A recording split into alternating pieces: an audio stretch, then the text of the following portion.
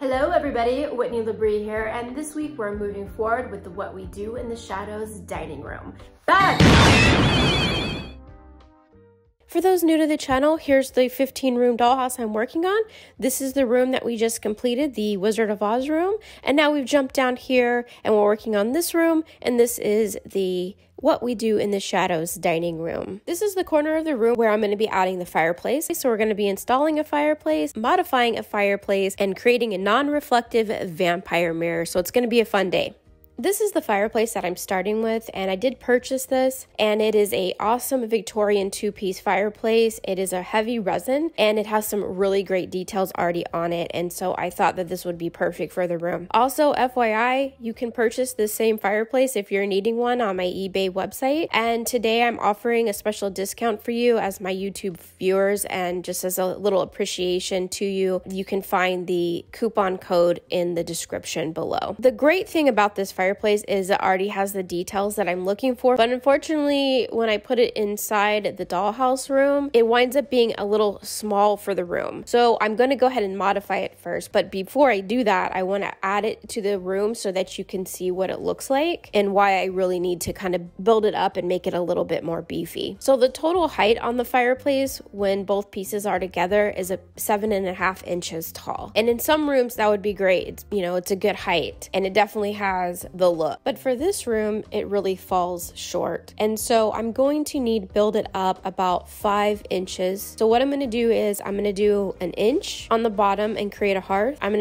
to do about 3 inches between the very top and the wood rail that runs across the room, and then I'm going to do another inch above that wood rail so that it gives the appearance of going, of course, all the way up to the ceiling. And how am I going to make this, you might be asking yourself? Well, I'm going to use foam board remnants that I have left over that I purchased at the dollar store, and then I'm going to use some DOS air dry clay to create this stone facade. Now I'm using the measurements that I just took out of the dollhouse to create these pieces, and the other thing I'm also going to account for when I create it is the depth of the fireplace that I'm using.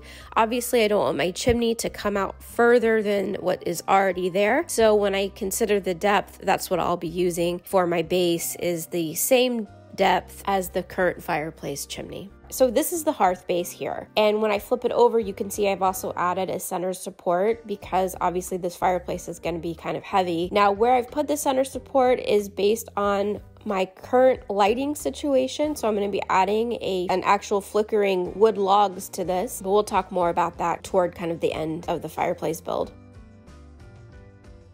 Alright, now I'm just moving forward with building my foam core pieces for the top portion of the fireplace, and then the small little piece that's going to go in between that wood trim and the ceiling. As far as glues that I'm using today for this, I'm just using a tacky glue and a combination of a hot glue gun to keep everything in place. Once all the foam core pieces are built, I'm just going to lay everything out, kind of map it out to give me an idea of what it's going to look like, and then I'll just set those pieces aside and let them fully dry. Of course, before these are installed, what I really would like to do is put them in place and just make sure they fit really well and everything looks really good before I start adding the air dry clay.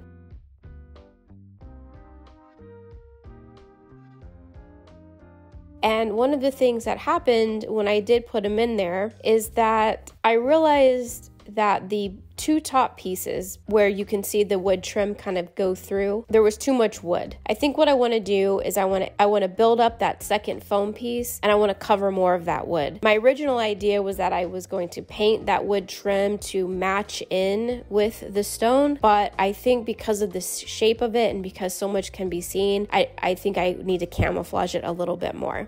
So in order to do that, I just removed that one foam piece and I just built half an inch onto it, so it looks like this now. And now you can just see a little bit of sliver. And what I want to do with that little sliver area is I'm going to probably disguise it with a piece of trim. I've got these little corbels here that might work. I have this piece of door trim that actually matches the other door trim. I have another piece of trim here, a little bit more federal style. And then I found this like composite piece here that might work. So I'm not exactly sure yet what I'm going to use up there to kind of disguise that piece of wood, but I'm going to go ahead and add my stones first. And then once I can see it, I think I'll have a better idea of what I want to do.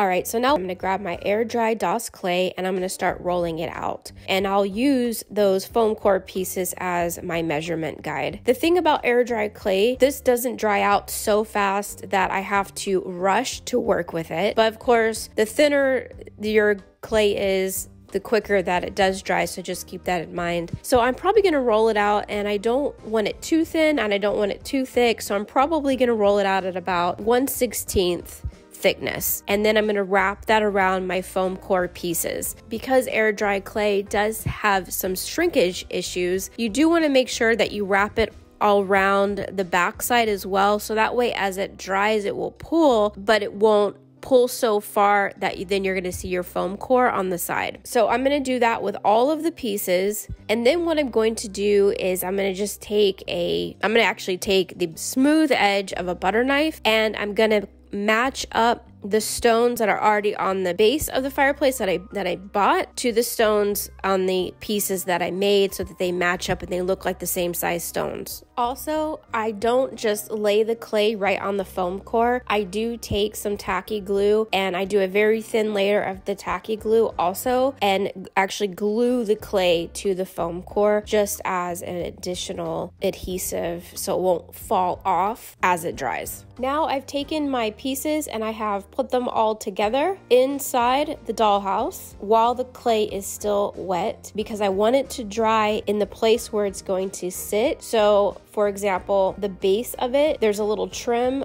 at the bottom there that I didn't remove of the wall, so I want that clay to hit right up against it, so when I put it back in, it's going to be like a perfect fit. Same with the trim area too, so once it goes back in after it's dry, it'll have a perfect fit in that area. This is also the time that if you need to make any other adjustments to the clay or the size or the height, this is now the time. And I have not glued any of the pieces together yet either, so that I can again make changes if I need to do that. Otherwise, if everything looks good, just leave it there and let it dry overnight. Now we're ready to paint the fireplace. What I want to do is color match to the stone that came with the portion that I purchased. With that being said, that can be really difficult to do, and so I'm going to attempt it here. However, if color matching is not your thing, which honestly for a lot of people it isn't, what I would suggest is just spray painting this all a base coat, like a base white or a base black, and then coloring the whole thing with your acrylic paints of whatever color you want to do it in.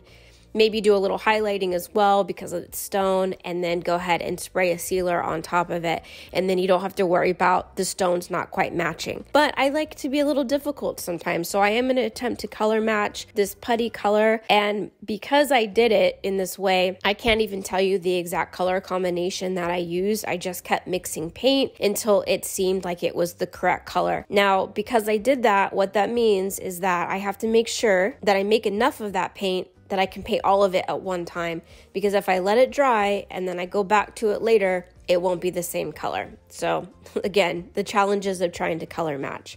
It's satisfying if you can do it, but it is really frustrating if you can't. So again, I suggest just coloring the whole thing one color and then starting from scratch with whatever color you want. That will make it a lot easier on you. I did start by painting the crevices between the stones black just to make sure to show depth and dimension. And then I began painting the rest in the putty color that I came up with. And this was the outcome of the color matching.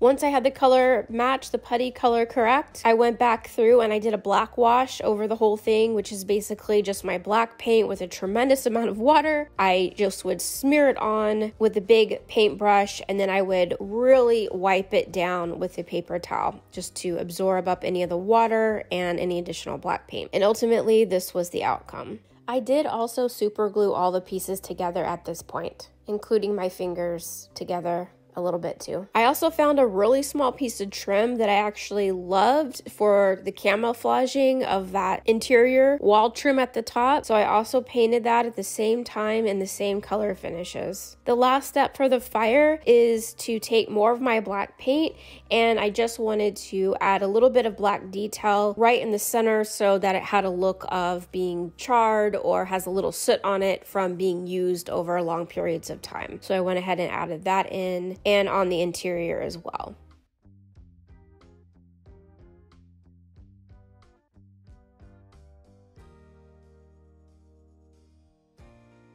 Now let's move on to making a non-reflective vampire mirror. Now, I had to do quite a bit of research on this, and I luckily have a friend who is a magician who works at the Magic Castle out in LA, and I really was excited to talk to him about this. And then I was also sad when I did, because I found out that in order to do it the correct way, I would need to build almost another room behind the fireplace, and then I would have to have the ability to change lighting very quickly, and I don't have that capability obviously in this application. In What We Do in the Shadows movie, we do see Viago playing in front of a mirror with a cup. I can do this movie magic with Tiny Whitney, but I really wanted to do it in real life. So the basic idea is to just take two reflective pieces of material and fold them in at an angle where they're reflecting each other and not the image in front of them. So I sampled this technique with 4 different types of materials. The first material that I used was reflective paper. And while it was super easy to use and obviously I could cut it with my scissors, ultimately it just didn't give a good enough reflection. You could look at it and say, oh yes, I'm definitely looking into a mirror. The next material that I used was a plastic reflective PVC. It looked like a mirror. It was really good. It's actually a frozen lake for like a Christmas village. And I was able to score that and cut it down, and that worked really well. And if you're nervous to use real glass, like I actually am, this is a great product to use and it would do really well. The third material that I used was mirrored glass, but it was these small little squares that were already pre-cut. This I really liked because it was easy to manage, it was already cut, and when you fold 2 pieces of glass together, it does create a center line that you can see. So this actually helped disguise that a little bit better. I'm going to show you the 2 that I built out of this glass and then one that I built out of regular glass. I had these 2 old compacts that you see here, and you can see I kind of play with them, and you can see how the camera kind of disappears. You can see my Back to the Future hoodie. So if you didn't think I was nerd, now it's absolutely validated. In order to make the real glass, I did have to score it, and I'm kind of a weenie when it came to that, so I did have my husband do it. So these are his man hands, not my man hands. A couple things I do want to point out is that he is not using any safety precautions whatsoever. You should use safety precautions, so definitely use gloves, definitely use protective eyewear.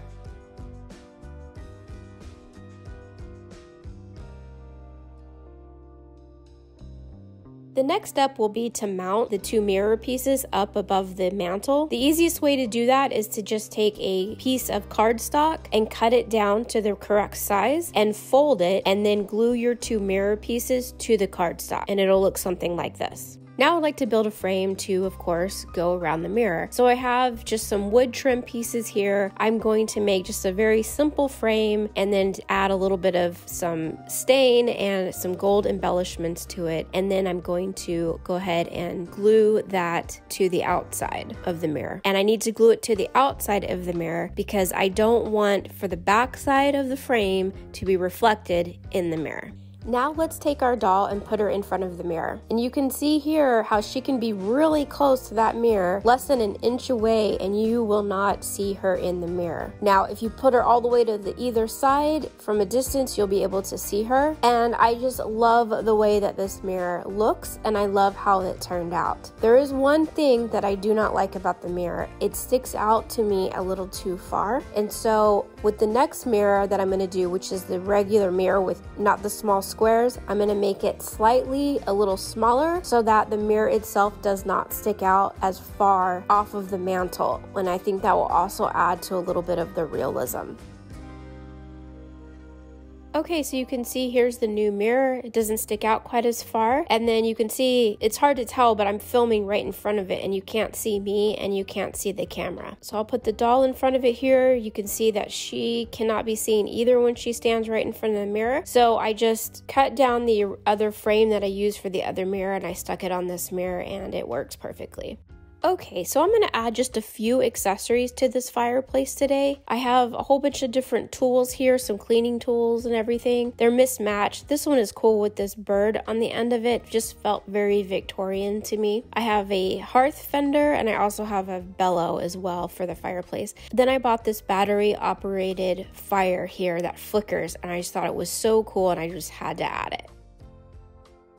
If I was going to connect this fire pit to a battery pack, I would have constructed the hearth a little differently. I would have possibly made it slightly wider so that it could hide the battery pack underneath, or I would drill a hole into the wall behind the fireplace and have the battery pack sitting on the other side, and then I would have concealed it with some sort of table or other furniture piece. These are some of the things that you'll have to think about prior to the construction of your fireplace. For me, I want to make sure that those flames are really seen, so I'm going to build up the fire a little bit by taking 2 pieces of cardboard, gluing them together, staining them brown, and popping them inside. I did pop a hole behind because the wiring was in the way, so then I just strung the wiring through and hid it underneath the hearth, and then I glued on the fender to the front of the fireplace. Okay, you guys, now it's time to install the completed fireplace, and we'll just add a few accessories, although we'll accessorize it a lot more in a later show.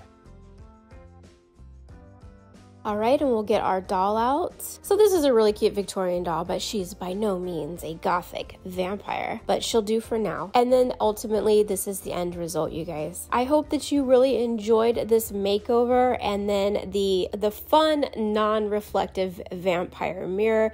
I definitely like this one a little bit better. It doesn't hang quite off the mantle as much, so I think it looks a lot better. But you let me know what you think. Is this something that you would ever attempt to do or try? I would love to know. It's super fun for Halloween, I think, but I really enjoy it all year, I have to tell you.